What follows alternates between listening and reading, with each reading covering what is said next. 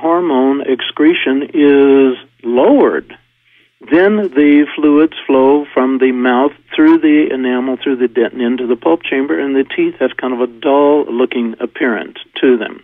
And that's where you have the dental decay. Well, what is it that controls this is the next logical place to look, and diet is where it comes from, and that's why we look for the ancestral diet.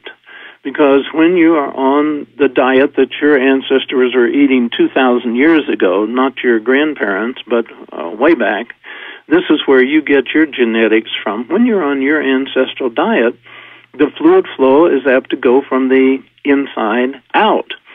Well, the person who introduced me to the concept of dental decay was not Ralph Steinman, but it was Melvin Page at the other end of the country. He was down in Florida, and here Steinman was in California. The two of them together, put together, are the, as far as I can see, the total story on how to control dental decay. And I say that because Page had patients. Steinman had rats, and Steinman did the radioactive studies and so on, did the hormonal studies. Melvin Page was using blood chemistry, and he found that when the serum phosphorus level dropped below 3.5 milligrams, there was dental decay. When it was 3.6 up to 4.0, there was no dental decay. And one thing that really amazed me, and I used to go down there about every other month to study with him, and it wasn't until the second year that he finally decided to start exposing his real truths. And he showed me a series of people. He'd been in practice for a long time. He'd been in practice maybe 65 years when I met him. And he showed records where people who had what's called rampant dental decay, which means probably 5 or 6 cavities every time you go to the dentist. He had records of people who had gone, from the time they received his treatment, they had gone 50 years without a new cavity. 50 years without a cavity. He had records from people just going back into, I think Adam was one of the first ones on his list. But if you can go 50 years without a cavity, you got something. And what he was doing was watching the serum phosphorus. As long as he could keep it above 3.5, they didn't have dental decay. Well, what he was doing was controlling the fluid flow through the tooth. So I put the two together. It was very obvious, wasn't hard to do, that when the serum phosphorus level's above 3.5, then the fluid flows going from the pulp chamber through the dentin, through the enamel, into the mouth. Now, Page got himself into trouble because what Page discovered was that the mouth is attached to the rest of the body. Now, I have heard the statement that the mouth is the barometer of the body's health. Well, this happens to be true, that when you do not have dental decay, you're in pretty good health. Well, what Page found was when he brought the phosphorus level above 3.5, arthritis disappeared, heart disease disappeared, some of the cancers disappeared. All of these, quote, medical diseases, each profession has a franchise on diseases, these diseases begin to get well. So they said, well, you're practicing medicine. He says, no, I'm not. I'm just healing up the gums and healing up the teeth, preventing dental decay. Well, the same process, the same endocrine system is not limited just to the parotid gland. When the parotid gland is functioning properly, then all the glands are functioning properly. So diet is a much bigger control. The ancestral diet is a much bigger control than we ever thought it was. I mean, you can put sealants on. Okay, what happens if you put sealants? That's kind of a pig trail here. What do you mean by sealants? You mean sealing up the cavities? What sealants are is a thin coat of plastic that you put on over the tooth, and it is sold to prevent dental decay. That's going back to the day of toothworms, saying that we will not have an acid attack, we will not have the bacterial invasion, and so on, which Steinman proved a long time ago doesn't have anything to do with dental decay. But when you put a sealant over the tooth, you paint it with plastic, you put the light to it, and it cures, you stopped the physiological process of preventing dental decay. Now, this would be like if, let's say that you don't want to breathe polluted air.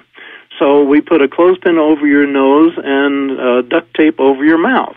You will not breathe polluted air. Now, you may not live very long either, but you're not going to breathe polluted air. This is like a cliffhanger. So where are we going? Who's on first? Yet. Give me a few minutes here. Okay. I'm just presenting problems. Sure. No, I'm excited. This is really profound because what you're saying here is that dental decay has really been understood for quite a while, but that information and that paradigm and those connections have not found their way to the mainstream of the dental world. That's right. I talked to the professor of karyology. Now, what's a karyology?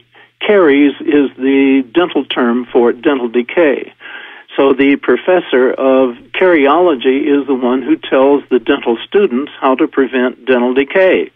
And I was talking to him, this has been 10 or 15 years ago.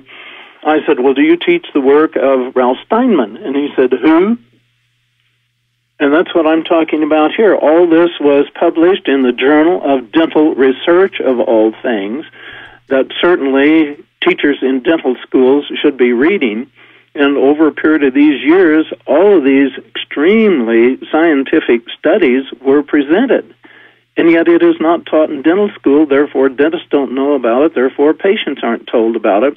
They're told to put on the sealant.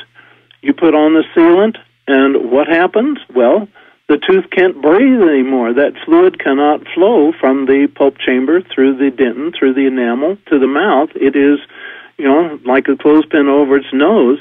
And I've had many dentists tell me, we take off the sealant and you fall into a cavity in there that is practically into the pulp chamber already. That's because the tooth has demineralized. In the absence of bacteria, it is demineralized because it has no more nutrition. As people, if we stop eating for a year or two, we're going to be dead. In fact, I think it's something like 60 days that you're going to die if you haven't eaten. Well, that's what happens to a tooth. If it is not supplied with its nutrient, then it is going to die internally also. So sealants are another cover-up. They do not prevent dental decay. They do not get at the cause. The cause is the high carbohydrate, high refined sugar is what slows down the parotid hormone function.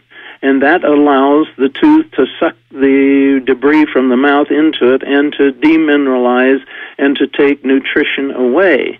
Now, what is it that makes the fluid flow go the right direction? Protein. Protein stimulates the parotid gland so that not only are we creating healthier teeth, we're creating healthier bodies. And here's where my work, what I have done, is take these men's work and expand on it for the last several decades.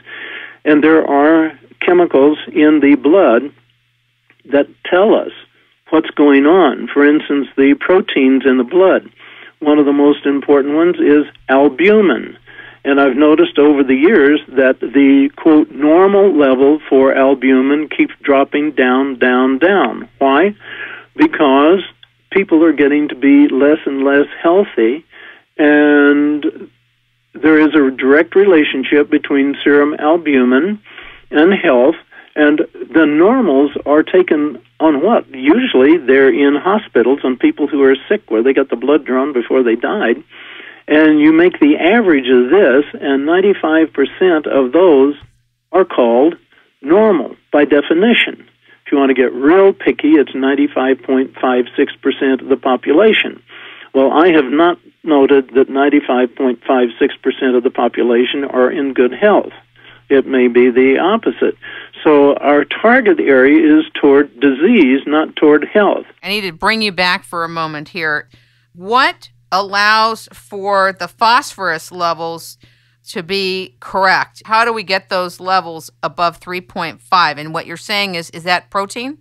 That is protein. Okay. You got it. Protein is what stimulates